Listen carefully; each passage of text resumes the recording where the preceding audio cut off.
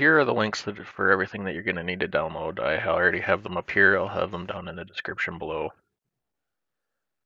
I pulled them up here. The first one is going to be the non-sucking service manager. This is in order to actually get the softwares to run as a service when the computer starts, instead of having you to start it manually once you logged in. Next one is going to be TwoToneFinder. This one will be used in order to find the frequency of your page tones. Sometimes these are unknown, other times you can get these from dispatch, so you'll be able to get them into the systems and used appropriately. You'll use TwoToneDetect. That'll actually listen for the tones that you found and then do different actions depending on how it's configured once it identifies that a tone has been received.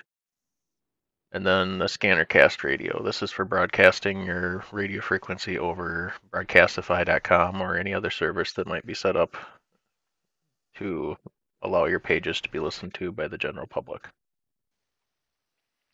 Okay, now that everything's downloaded, we can start using it in order to find our setup. First thing you're going to want to do is extract the TwoToneFinder, and then open that up and run the program. You can run either debug or regular, it doesn't really matter here, it's just whether that console window pops up. Now, if you have multiple audio inputs, you're going to have to select which audio input you're using here. For the most part, it should pop up with the default that is already being used on your system. Depending on the volume coming into your microphone port, you might have to adjust the squelch level in order for it to actually trigger and capture the frequency. You'll be able to see the input level on the screen, so you should be able to put the squelch just above that so that it's able to capture it. Now, when I play a test audio here, you'll actually see that it comes through and shows the tone frequency there. So that's the number you're going to need in order to get this information. So like up at the top here, the frequency I'm looking at here is 586. So now that we have that frequency, we can move on to the next step. The next step is actually to prepare us in order to actually set up all of the services once we're fully up and running. So we're going to want to extract the non-sucking service manager, go into it, find the appropriate version for you, and you'll actually copy this out, and then you'll go and put it inside of the System32 folder. So Windows, or C Windows System32, get down into the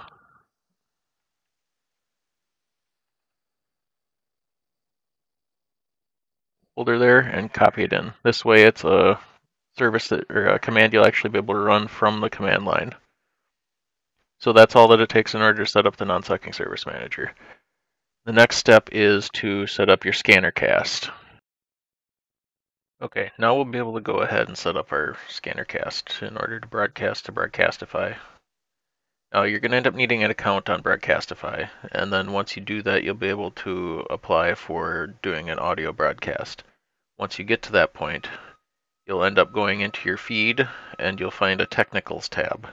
That'll end up showing the server, the port, and all of the information like that. Now, the big thing is here is there's a download link for the ScannerCast. I'm going to provide the link directly down below, so you'll be able to get that downloaded and installed prior to necessarily needing this set up. But you will need one in order to actually broadcast. What we're going to do is extract the files here. This will actually be where the software is ran from, so wherever you put this is going to be where it ends up executing from. Now it's okay if it stays in the downloads. I personally prefer to move it over to the C folder and also relabel it so it actually is a little more legible. So once you're in here, you're going to manually start the program once. It'll open up here. Now this is where, if you have your Broadcastify login information, the software references it as radio reference. That's the old site before they rebranded as Broadcastify. So what you'll do is you'll put in your information here.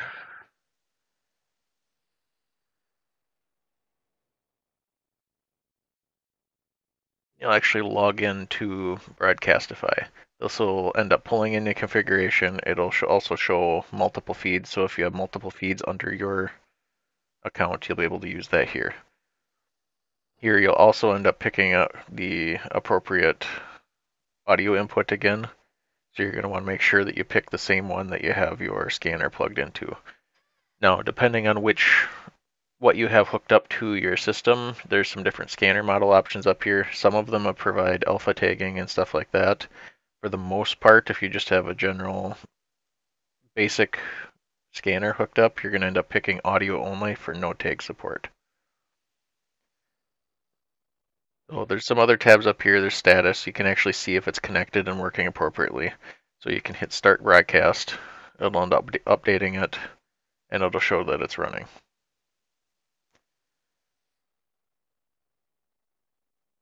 And there at that point, you can see that it's sending okay. So in theory, we should be online now when we go back to our feed. Now it does take a little while to update, so don't expect it to show up right away, but you can leave that running for the time being just to make sure that it does eventually go online.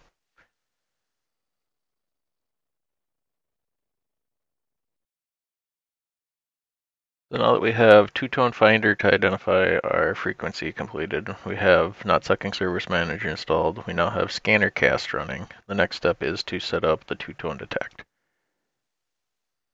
So we'll extract those files here. Again, this will end up being the folder that the program actually becomes run out of. So you can actually open up the first one and then copy the next one out to wherever you want that to be ran.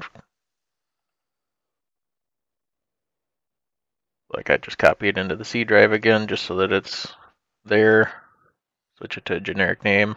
Now this is the current version that's out there. There might be updated versions by the time you're looking at this, so you might actually have to contact I'm Responding, who purchased rights to TwoToneDetect in order to get the latest download.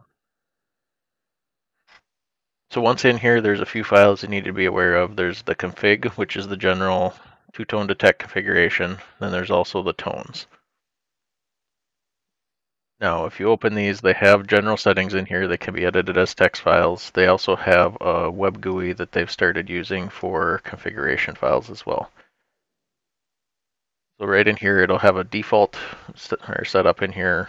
You can ignore most of this to begin with, and then the preference is actually that you would go and use the web interface in order to actually update this configuration. So once you get it started here, I suggest at least these initial times using a debug, just so you can, if there are errors, you can actually see what the errors are. But down here, you can actually have a new little taskbar icon, so you can actually open the TwoTech GUI. That'll open a web page that actually points at your local system here. Now here is where you will start configuring it a lot like the information you had out of the TwoToneFinder. So again, you'll pick your input device, you pick your output device, and you'll be able to set your squelch. Once you've done that, you can go into edit the config info. This will be where you provide a lot of information in order to do various different aspects. The big thing being is the email setup, and then recording settings.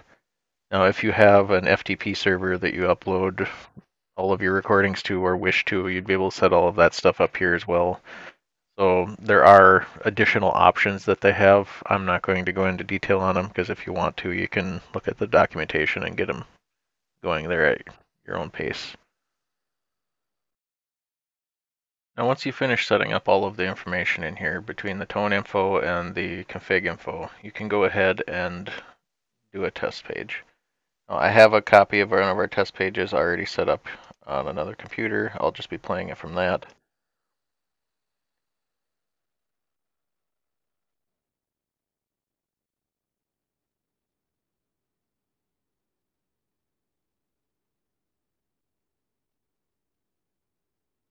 As you can see, it triggers, it has 586.2 hertz.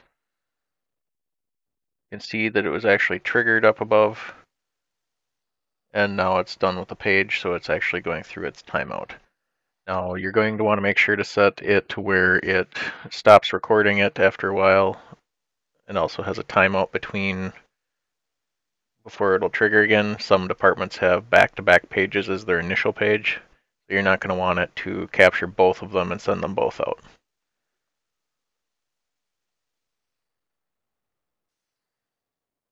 You're also going to be able to notice that over here in this window, it'll actually show that the page was received, that it sent it, and all the timestamps that are associated with that as well. So now that those programs are set up, the next step is to set them up as a service so that they will start on computer boot instead of having you to log in and start the programs manually.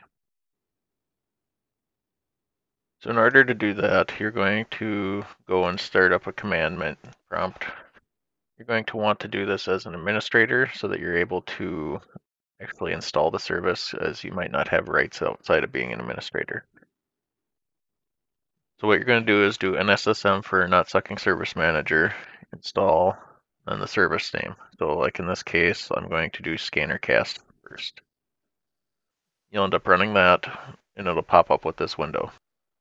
Now the one thing you're going to want to know is that you're not going to want this to be broadcasting at the time when you actually set up this service, because once you start the service, it will turn it on. You're going to want to make sure under advanced that it is starting minimized, starting broadcast when it starts, and that you minimize it to the tray. So just make sure under advanced that these three settings are set. And then at that point you can close out this program. Now the reason I had said that you're going to want to make sure that you're in a spot where you want the program ran when you extract them is it will actually go and find or go and point at the program path right here. So see ScannerCast, ScannerCast.exe.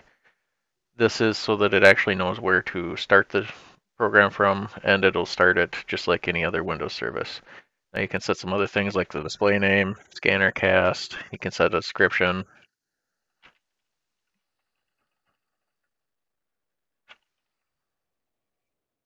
However you want to do this. Now you should have it as automatic. I usually set it to automatic delayed so that it can make sure that other programs start, that your network cards are working, that your sound cards are online, everything like that. Most of the other stuff here you're not going to have to worry about. You can look into these different options if you want, but for the most part the default should work for everything. Once you hit install, it'll say that it was installed successfully. If you go and open up services,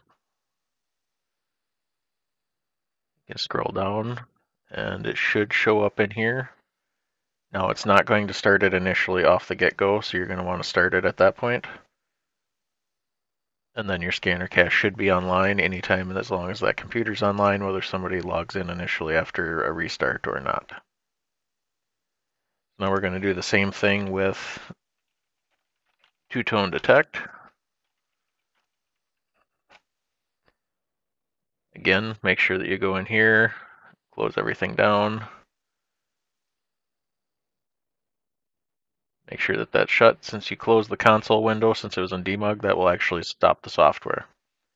So once that's good to go, you'll go back in here, you'll do the same thing as before. Go into your TwoToneDetect folder, select the non-debug version.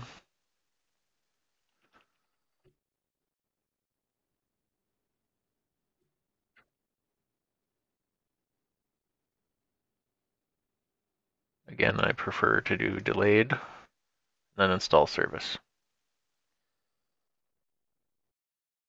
Now if you scroll down, you might have to do a refresh in order to get it to show up, but then it should be right there. You'll have to start it again just like the other one. Now, I'm not going to go into any of the specifics of it for setting this up for I'm responding. There are a lot of departments starting to use that instead of using email, just so it shows up in their mobile app. But I might end up doing that in a future video and releasing the information on that. It is a fairly straightforward setup. They do have some pretty good guides, so that should be able to be figured out by anybody that's got this far in setting things up. If you have any questions or concerns, comments, let me know in the comments below. I'll try and answer them as quick as I can, and I'll update the video if necessary if there's something that's not working. Thank you.